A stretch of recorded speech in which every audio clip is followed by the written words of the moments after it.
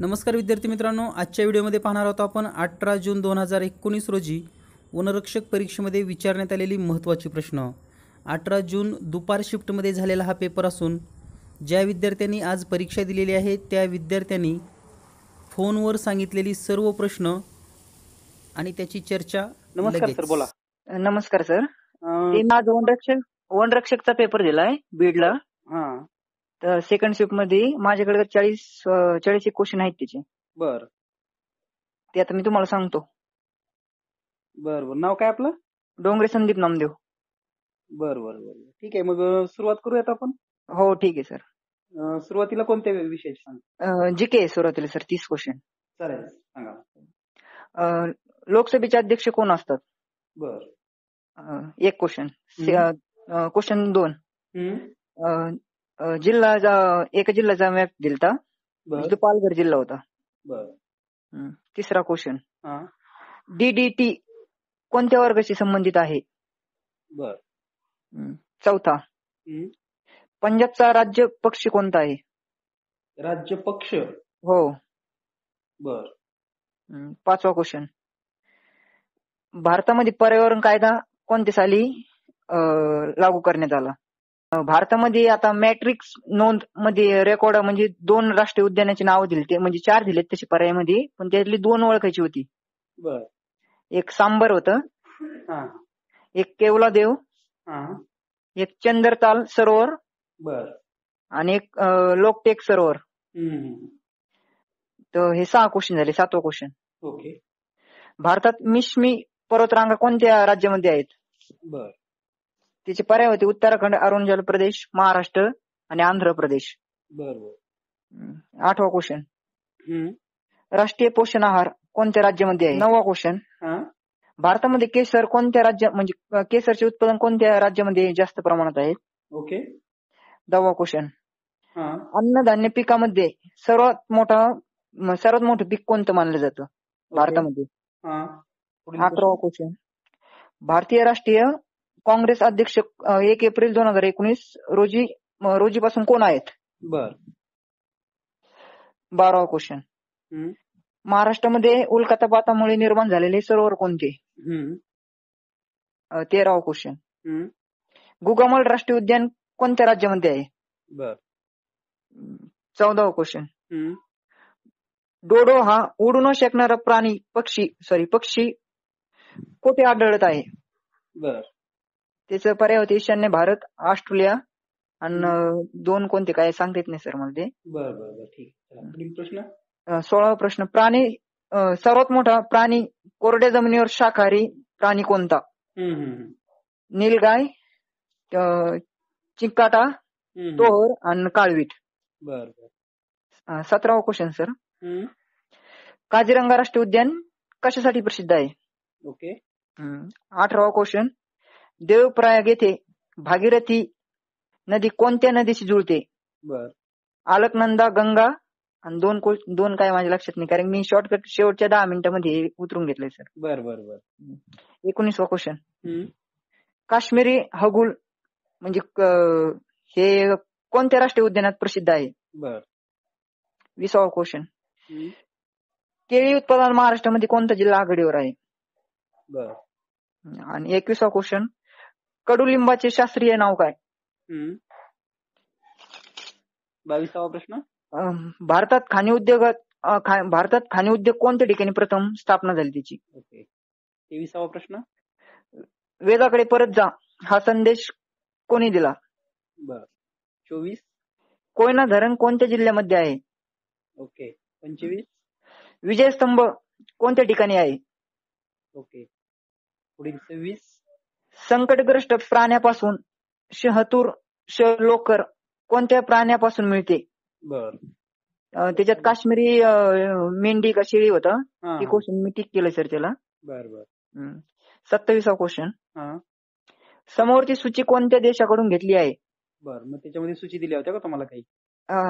एक ऑस्ट्रेलिया, एक कॅनडा, युगटम काय तिचं एक ते होतं आणि कोणतं इंडिया T20 कोणी लिहिले? बर आणि 29वा क्वेश्चन, रेड क्लिफ लाईन कोणत्या 2 देशामध्ये आहे? ओके. आणि 30वा क्वेश्चन, गोगलगाय कोणत्या उदाहरणात मोडते? बर. हे 30 क्वेश्चन जीकेच झाले सर. ठीक आहे. आता मी मराठीचे तुम्हाला सांगतो, हो चालेल. कारण की मला वेळ नाही पुरला एवढा, पण आता हो, थोडे थोडे घेतले मी सगळे. तरी पण बराच वेळ काढलेला आहे. 30 प्रश्न हो, शेवटी 10 म्हणजे- मिनिटं, कारण की इंग्लिश आपलं कच्चं आहे सर थोडं, हा, हा. त्याच्यामुळे मी तिकडे गेलोच नाही इंग्लिशकडे. बर. तर एक मन होती, मन वरती 2 क्वेश्चन विचारले त्यांनी, पण एकच लिहिला मी. लग्नाला 20 तर वाजंत्रीला 30, या मनाची समानार्थी म्हण कोणती ती ओळखा. बर बर बर. एक संधी होती, इत्यादी याची फोड करून लिहायची होती. बर. आणि समासाचे 2 उदाहरणं होते, एक चोरभय आणि एक हरिहर. बर. आणि समानार्थीच्या 3 म्हणी होते, आपलं समानार्थी 3 शब्द होते. बर. एक ख्याती होती आणि ते 2 काय मी आता ते गडबडीमध्ये नाही लिहिले. बर बर बर.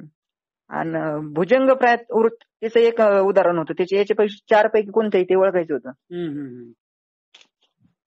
आणि एक निरभ्र आकाशात ताऱ्याचा याला काय म्हणतात? बर. विरुद्धार्थी 2 होते, ते पण नाही लिहिले मी. आणि साध्या भूतकाळाचे वाक्य 2 होते. यापैकी म्हणजे 4 क्वेश्चन पैकी एक नाही हे त्याचं उत्तर होतं, आणि एका याच्यात काय होतं, यापैकी सर्व, वरीलपैकी सर्व. आणि केवळ वाक्य एक ओळखायचं होतं. बर. सॉरी, केवळ वाक्य एक नाही, 4 पैकी पर्यायपैकी एक नाही. आणि एक आपत्कारक सहानुभूती. तर आपण कसं आपत मस्तक नाही का म्हणत आपण, तर तसा तिचा अर्थ ओळखायचा होता एक. बर बर. आता बुद्धिमातावरती ते 2 म्हणजे क्वेश्चन सगळेच 30 आले ते, पण तेवढे मी काय लिहिले नाही. बर बर. तर दिशावरती 3 क्वेश्चन होते. म्हणजे थोडक्यात संदीप उत्तरेला गेला, तिथून असे 2-3 क्वेश्चन होते. बर बर. डावीकडून वळून उजवीकडे असं ती 2-3 क्वेश्चन होते. परत बैठक क्रमांकावर 2 क्वेश्चन होते. बर. आणि थोडं एक कॉम्प्युटरचं थोडक्यात कॉम्प्युटर नाव दिलतं, आणि गॅप त्यांच्यामध्ये 3-3, 4-4 अक्षराचा मध्ये गॅप दिलतं, ते 2 क्वेश्चन होते. आणि गणितामध्ये सर पॉइंटच्या बेरीज दिलत्या. यापैकी सर्वात मोठं कोणतं, यापैकी छोटं कोणतं. बरोबर. आणि टक्केवारीमध्ये 4 क्वेश्चन दिलते सर. एक 6 पेक्षा 170% अधिक आहे. तर वाय हा बऱ्याच पेपरला आला, प्रत्येक पेपर मध्ये असा प्रश्न होता. हो का? तर वाय हा एक्स पेक्षा किती टक्क्यांनी लहान आहे, हे क्वेश्चन निघाला. जवळपास माझ्याकडे आता 30 आणि थोडक्यात 40 क्वेश्चन झाले सर. हो. खूप खूप धन्यवाद संदीप सर. हो सर. कुठून बोलता आपण? मी उस्मानाबादून बोलतोय. हो का? चालेल. ते मी तुमचे व्हिडिओ पाहिले होते, आणि एका मित्राने मला तुमची लिंक पाठवली होती. ओके. हो. मग मी आपल्या व्हिडिओ क्लास बद्दल काही माहिती आहे का? म्हणजे सर आपल्याकडे आता तुम्ही कोणत्या परीक्षेचे फॉर्म भरलेत का पुढे अजून, तलाठी? नाही, आता सर मी स्टाफ सिलेक्शनचा पेपर दिला, त्याच्यात मला 62 मार्क आहेत. बर, छान. आणि आता हे पेपर मी आज देऊन टाकले, त्यानंतर मी तलाठी नाही भरला, परिचर नाही भरला, परीक्षक नाही भरला.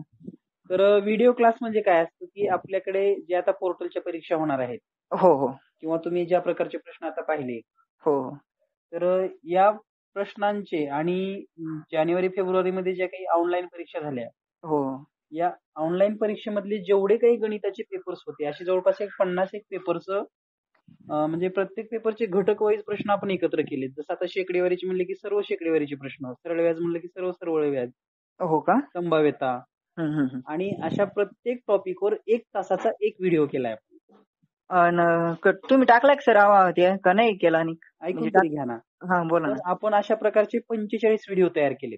हो का? म्हणजे घटक आणि त्याचे पूर्ण प्रश्न आतापर्यंत ऑनलाईन आलेले. हो.